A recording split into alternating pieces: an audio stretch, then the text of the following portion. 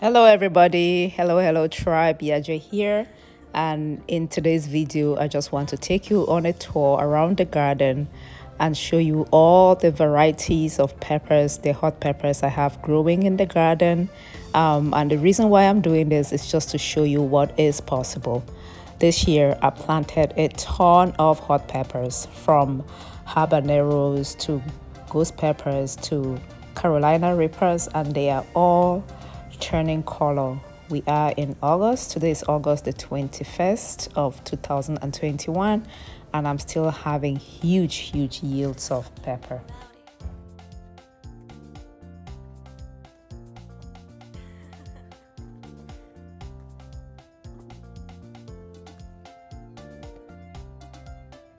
Over here I have a mix of ghost peppers and habanero peppers, all growing in fabric containers. Let's see if we have some ripe ones.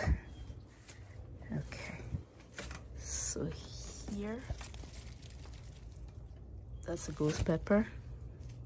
They're still blooming, producing flowers, or blossoms.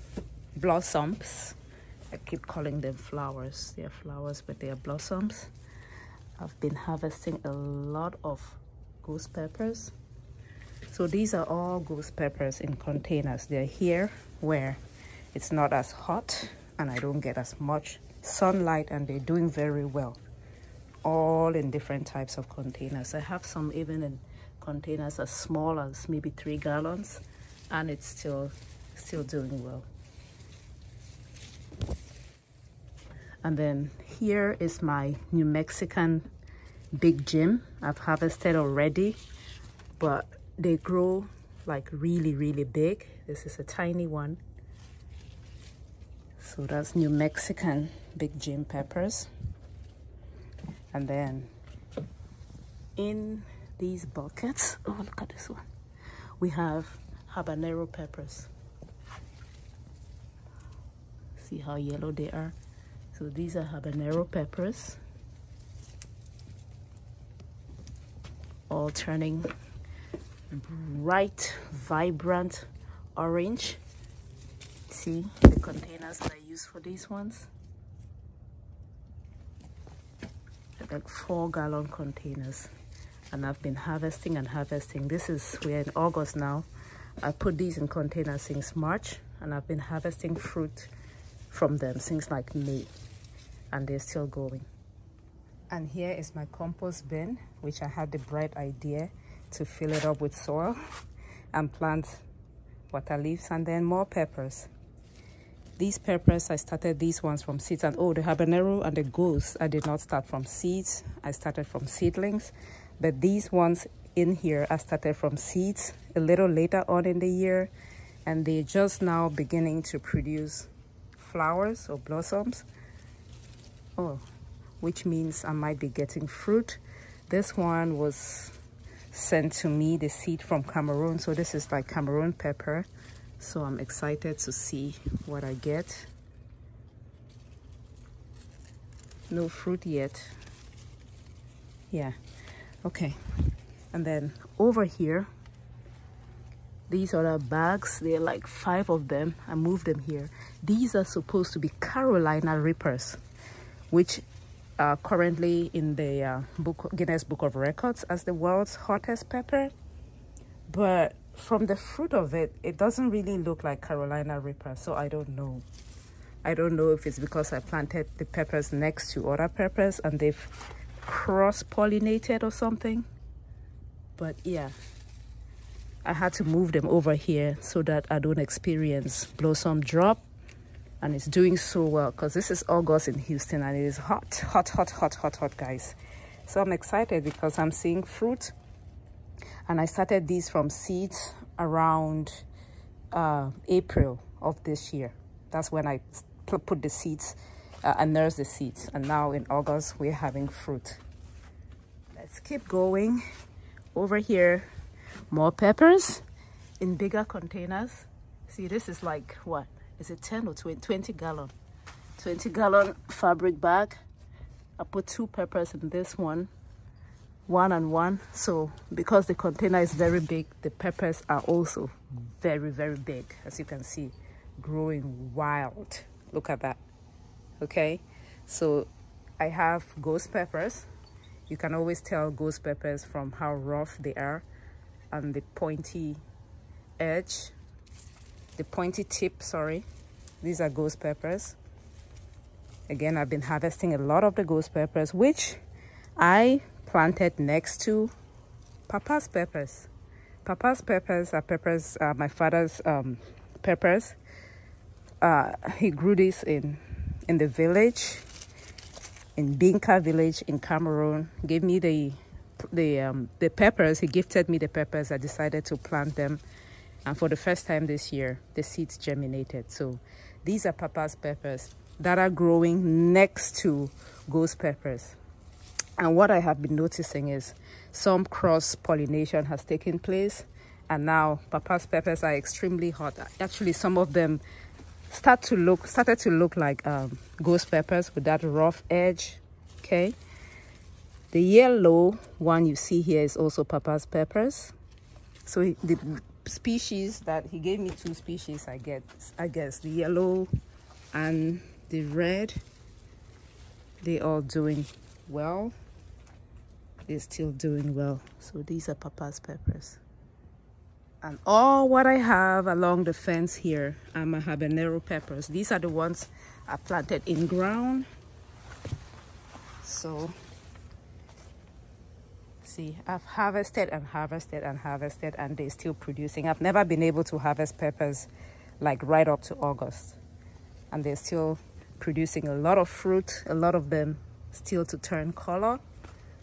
So my habaneros tend to grow really wild when I plant them in ground, and that's why I always place like a cage. As soon as I plant my habaneros, I cage them because they grow wild.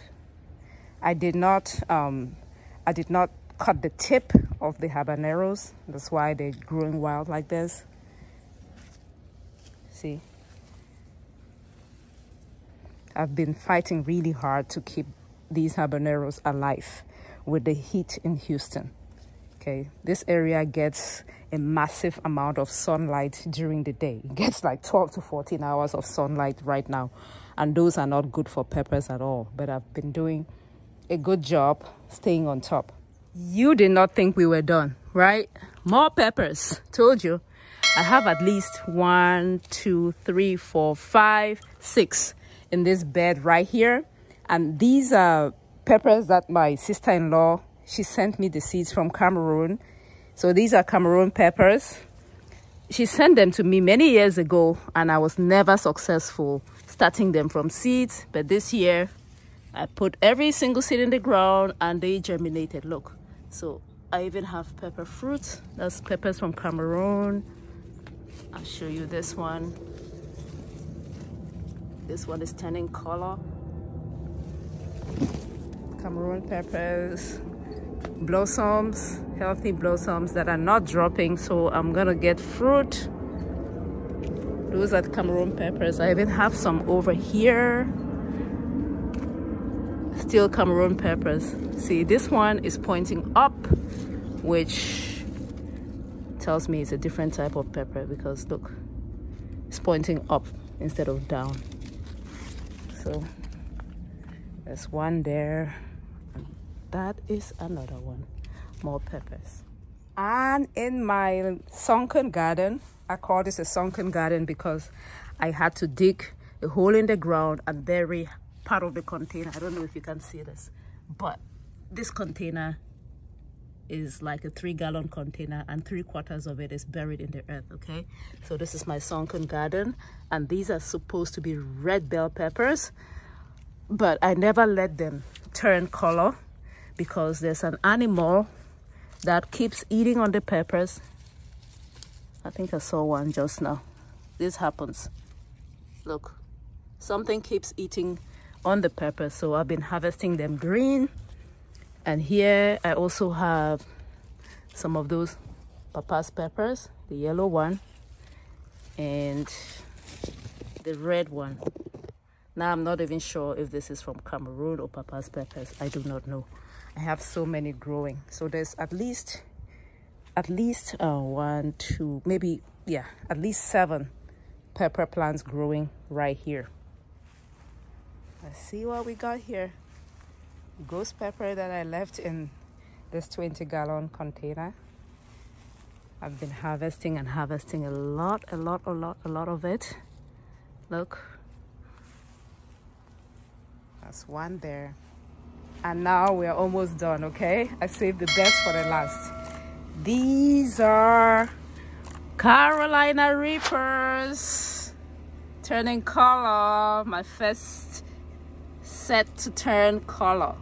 Look at that. These are the world's hottest peppers. Look at that sharp edge and the rough nature.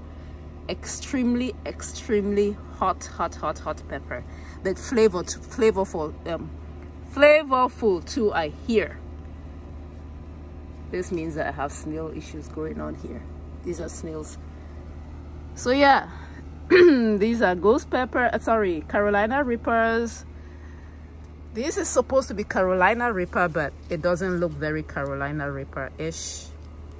I don't know. Sometimes you get seeds and it's mixed up with many things. So that looks different. This is supposed to be Carolina Reapers, but it looks very different.